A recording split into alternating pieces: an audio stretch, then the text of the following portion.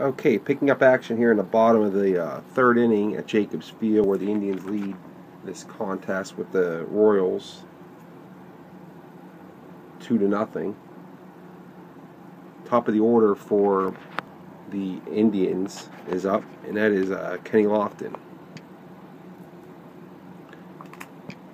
Batting against a left-hander, Chris Haney, who's a Master Grade 9 with a R letter. 62 is a 32, and that's a fly out to right. One down. Batting second for the Indians is Omar Vizquel. This is a 1995 American League replay using the Apba Master game. 62 on Vizquel's card is a 30, and that's a fly out to left. Two down. Batting third for the Indians, Carlos Baerga. 55 should be good. 55 is an 8.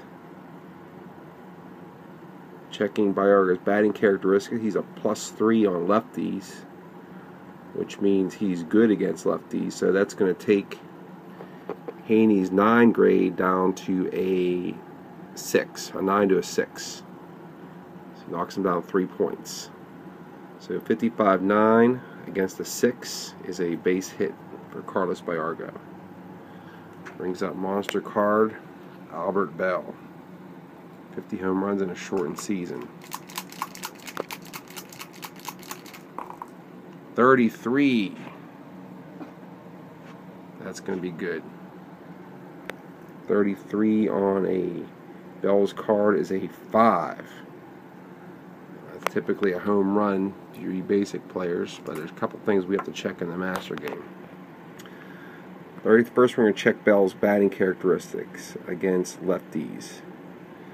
Belle is a -5, which means we are going to, he's not as good against lefties, which is kind of odd for a righty, but that's Belle. -5. So we're going to add 5 points to Chris Haney's 9, which will bring it to a 14. So we'll check the 14 result on runner on first. Make sure there's no change. There is no change. Next thing we're going to check is the ballpark effects. Jacobs Field is a -2,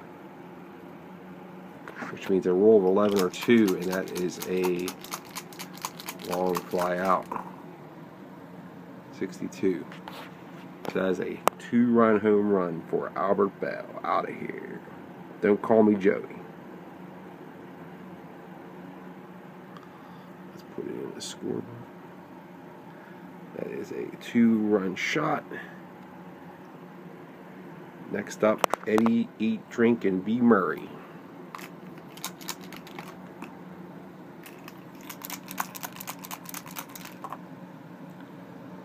'61. Murray's car, 61 is a 24. The grounded a short. That's the end of the inning. After 3, it's the Indians 4, Royals nothing.